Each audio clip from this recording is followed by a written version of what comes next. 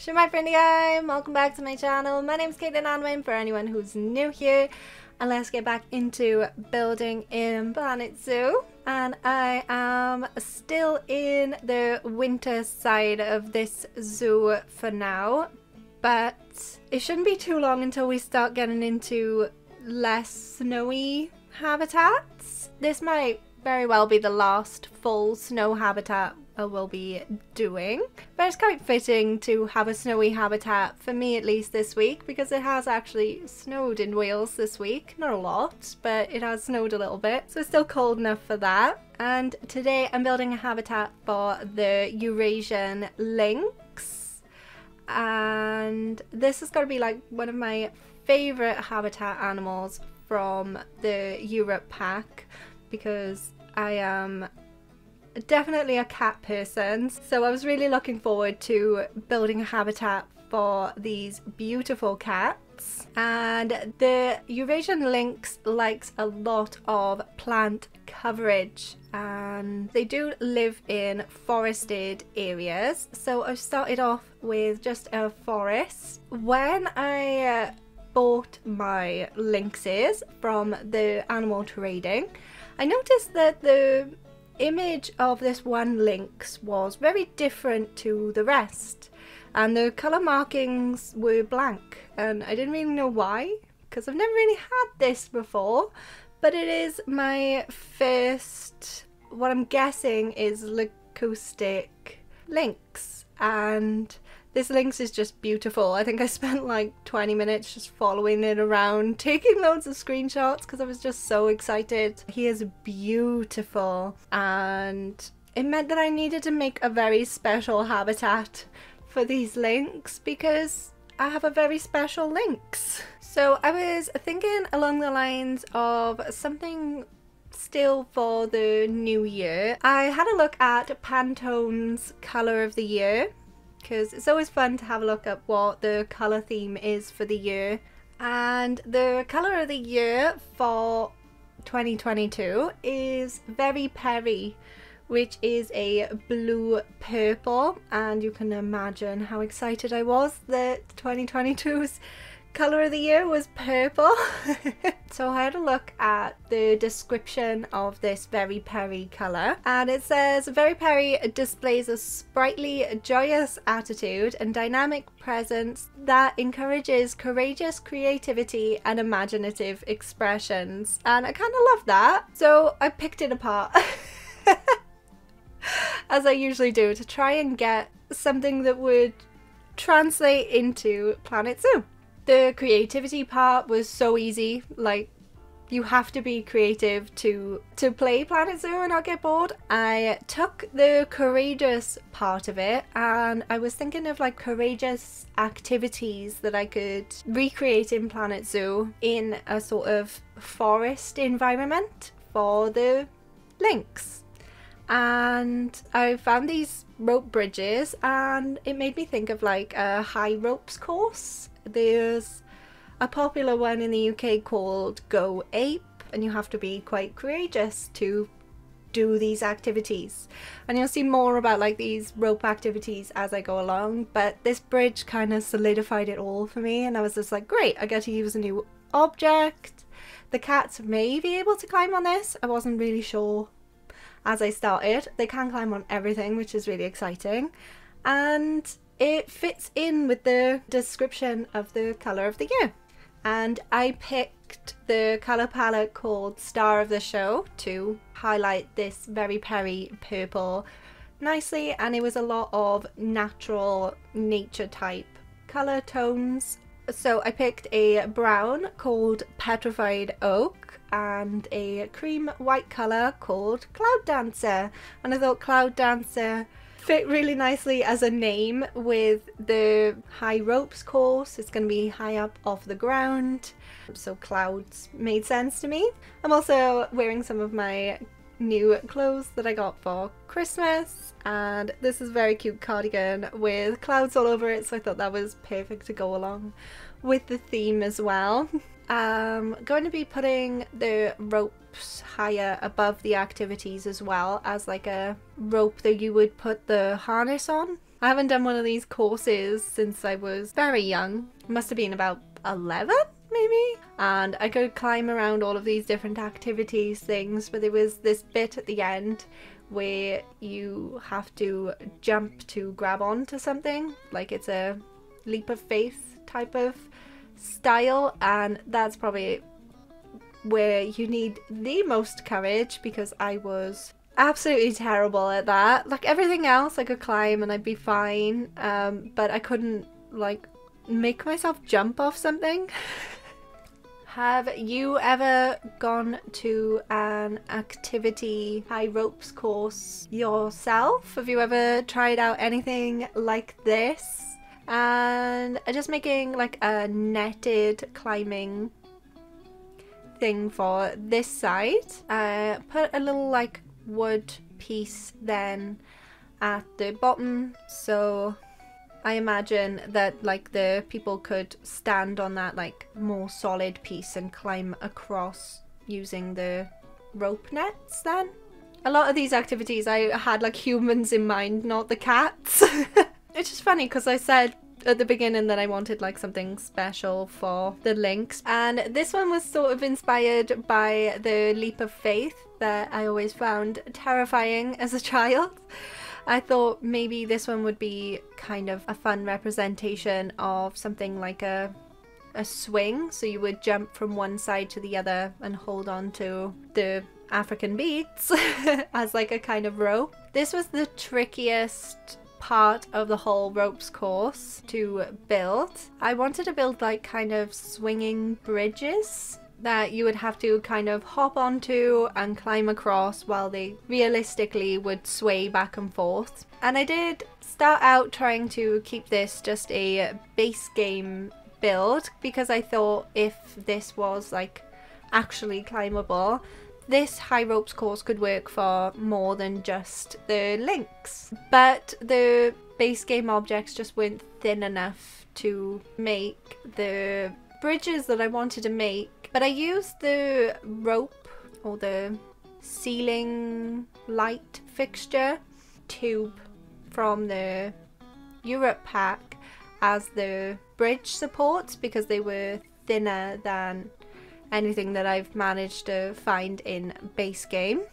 And now I'm getting lower down because I am angling or lowering some of the platforms so that the ropes course steadily gets lower when it gets deeper into the forest. So you start off the course deep in the forest and then you slowly rise up in the trees as you get through the forest. This part of the course is more like a balancing type of thing. I would think if you were doing this as a person, you would have to balance on like one of the logs, maybe. Yeah, you would have to like balance your feet, put your feet like on the one log as like a balance thing.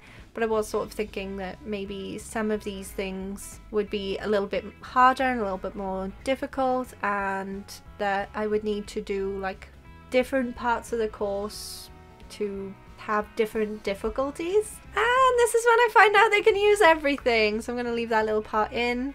And my lynx is already using the ropes course and using it to get up a tree and to sit in a tree, which I just love. And this thicker trunk of this tree is one of the new European trees, the London plane tree.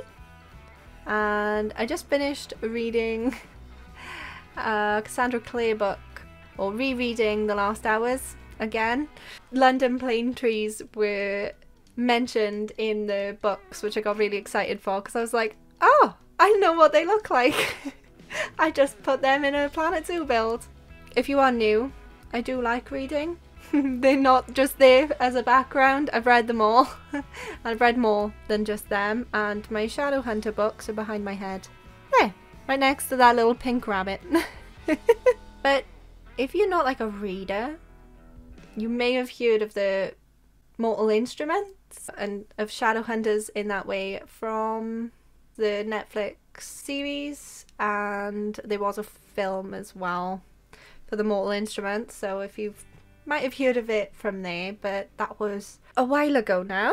But like The Last Hours is the newest books in the Shadowhunters series, and they're set in the early 1900s. These books are set in London, so they have London plane trees, so it was really exciting to know what a London plane tree looked like, and the fact that I was reading about these things and I just put these trees in without knowing. Love it. But I thought this would be fun as like a balancing type of agility thing where you could like hold on to those ropes, but the ropes would move, so it would be hard to balance. And I thought maybe this could be like the easier side of the ropes course, so you would kind of skip a couple of the more difficult parts of the course. This would like be the simpler side of the course, so I'm creating my own type of bridge for this one.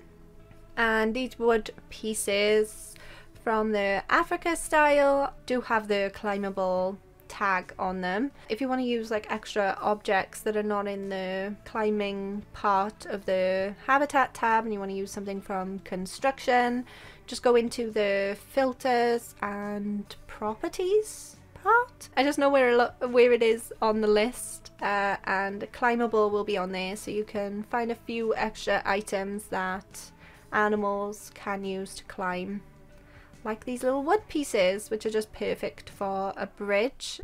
And my favourite part of an agility course is the zip line. They're so fun. You feel like you're flying. I love zip lines. I needed to make sure that it would go from the tree and stop roughly where the barrier stopped. So I used the advanced move tool to basically pull the rope back and forth from the tree to where I was planning on ending the zip line. Instead of building the whole line of rope, I was just pulling it back and forth to find the right angle. It's probably one of my most favourite parts of this whole thing. It's so simple, but it's the funniest thing ever seeing the lynx climb this zip line, because as a typical cat, it's not actually used the zip line how it's supposed to be used.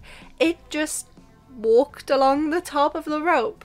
You'll have to stick around to the end because I'm definitely going to add that. And for like the zip line end where like it would stop the thing you sat on, or yeah, usually you sat on it or holding on to it, this is like the part where you would stop and climb off the zip line, and I wanted it to be quite natural, so I'm using the new climbable logs because they were just very pretty and curved, so it fit in with like the sort of shape I was trying to create with this. And now I'm trying to create like a little zip line seat.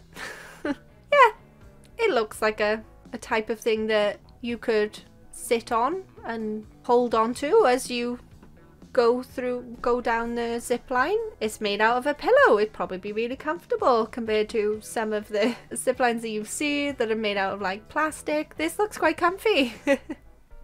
And this habitat is going to be like the last one up on this higher part of the mountain.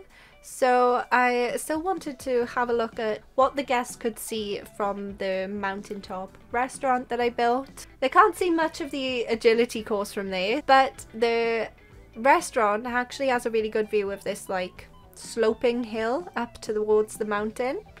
And the lynx can actually get up to this part as well. So I thought I would give the lynx like a little cave bed area to give them a reason to climb up the mountain so that the guests can see them from the mountaintop restaurant. And even though I don't mind spending a bit more time on these habitats now that I'm gonna stick to one video a week with sometimes a bonus Saturday video, I still like using tricks like this to save myself a little bit of time when building, because rock placement, even though we have this randomization tool now, is still not like the easiest thing to do. Rocks can take hours, so why not just duplicate one cave and then put it on another cave? Of course, I did blend it in a little bit with the terrain, added a few more because that cave entrance wasn't exactly the same as the other one. but it does save you a little bit of time instead of doing everything from scratch. When I was first started getting into building habitats, I liked watching other people's for inspiration, but if you like download lots of blueprints and you like a certain part of someone's blueprint, even if it's mine, I really don't mind, just duplicate it. Grab a part that you like and duplicate it into yours. It doesn't necessarily have to be something that you've built and you're duplicating. You could be a little part of a blueprint that you like. I know I have recently had a comment that said something along the lines of that they really liked my habitat, they really liked a certain part of it that they've taken as inspiration for their own, which I think is really cool. It's got the Capricorn castle on one side and the gingerbread house on the other. So the ibex and the fallow deer. I wanted to make sure that all of these habitats felt like they belonged together as well. To blend them all in, I'm using the wall lights that's from the Europe pack with the animals on them. So this one of course has the lynx on it. And I'm also reusing the education frames as well that I built with the classic and the European items. If you like these frames, let me know and I will do like a little blueprint on the Steam Workshop if you like the look of these frames. They're very simple. There's not a lot to it, but everything's flexi color, so it's really nice to keep the colour scheme of the habitat with the education frames as well. I've done a lot of the pretties with the white lynx because he's just beautiful. So exciting having something so different. It was just like a chance that it was on the animal trading market thing. So definitely when you are buying your animals, if you play Planet Zoo, look at the little thumbnails of the animal images in the circles. That's the only way that I actually noticed that the animal was different and why I bought it. But I haven't quite finished all of the European animals yet. The snow is slowly gonna melt away. We might still be a little bit wintry for the next couple of weeks, but I'm ready for it to be spring now. It's been cold for long enough. The lynx on the zip line is the funniest thing ever though. It's my favorite thing.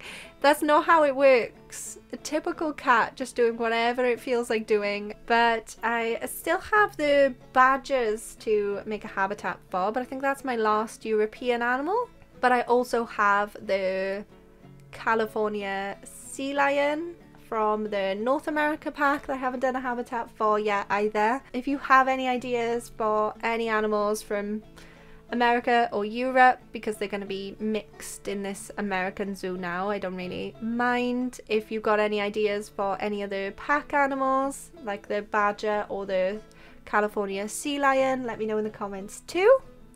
And of course, let me know what you think of this high ropes course. And yeah, I'm gonna leave it off there. Thank you so much for watching. If you enjoyed the video, smash that like button, and if you haven't already and you would like to, it would mean a lot to me if you could subscribe and hit the bell to be notified whenever I upload a new video. I upload on Wednesdays and sometimes you'll have a bonus Saturday video. Thank you so much for watching. I hope you have a wonderful day and I will see you next time. Goodbye!